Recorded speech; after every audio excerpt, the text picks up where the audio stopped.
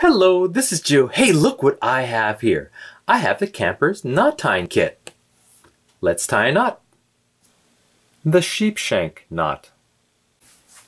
Tied by taking up slack with a double bite, then securing each bite end with an underhand loop in the standing parts.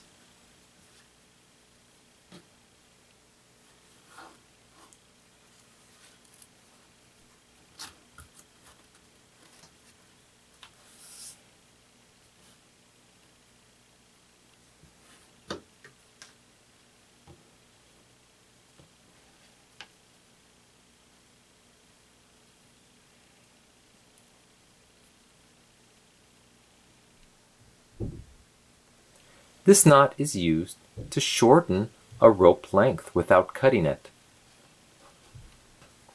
To make a more permanent knot, add a second underhand loop and secure each end of the knot.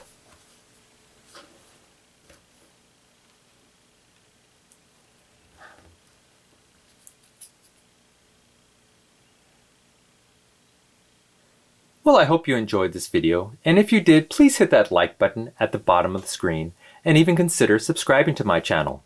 I'll have many more knot videos to come. Bye-bye.